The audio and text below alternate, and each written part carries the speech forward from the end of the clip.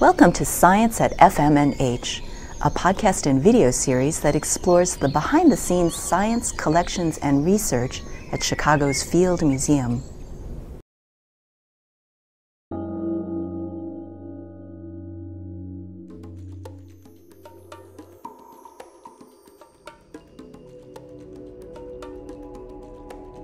My name is Matt VonKonrat. I'm a collections manager in botany, in the Botany Department, specifically on a group of organisms called early land plants, or Bryophytes, which include liverworts, hornworts, and mosses. So I divide my time between looking after and managing the collections, which we have about 500,000 specimens. And I also do research. So I have a very broad range of interests, everything from the DNA level or the molecular level to variation in morphology and ecology, and then applying this knowledge to conservation and land management. But my main area of interest is systematics, which is collecting, documenting and describing the species biodiversity around the globe.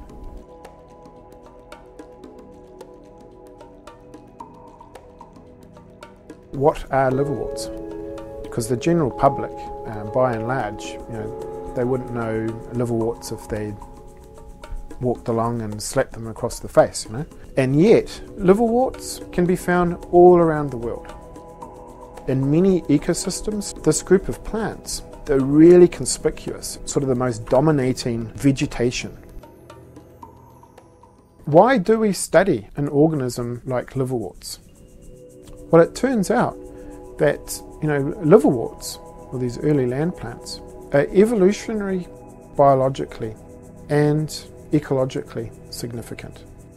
There's a growing consensus that the extant liverworts are descendants of the earliest land plants that made this transition from water to land. It's something in the order of 450 million years ago. And this is the most significant event, the evolution of life. It totally altered the evolution of life on Earth.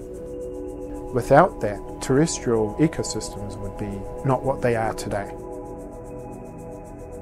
Because these guys are so small, they respond very rapidly to environmental change. Atmospheric scientists have used these organisms to assess environmental pollution.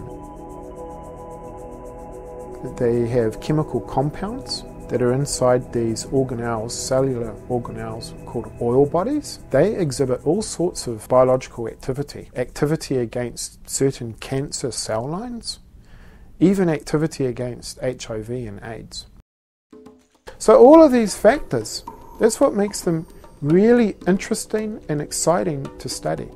And they just got endless application to different studies in science. So it makes them a really exciting organism.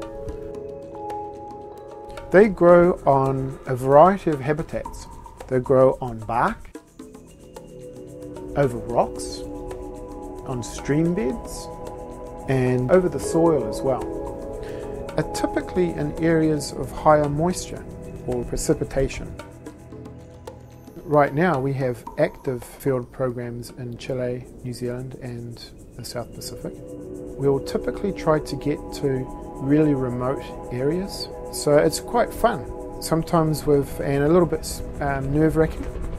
In New Zealand we get helicopters into remote mountainous regions. Sometimes we just have to rough it. We'd have to walk several days into the highland areas. Collecting these plants, it's quite different from collecting flowering plants. Because they're small and form compact mats generally, we just have a hand lens, which we'll need to look at the microscopic features of the plant so we can help distinguish between different species or different genera.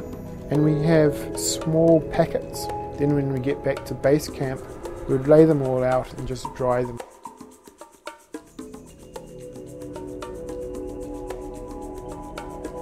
What happens is when specimens arrive at the Field Museum, they get frozen for a certain amount of time that should kill off almost any bugs or insects. And then after they've been frozen, we go through a big sorting exercise and they will get deposited in the museum. Those specimens can be utilised by researchers worldwide for generations to come.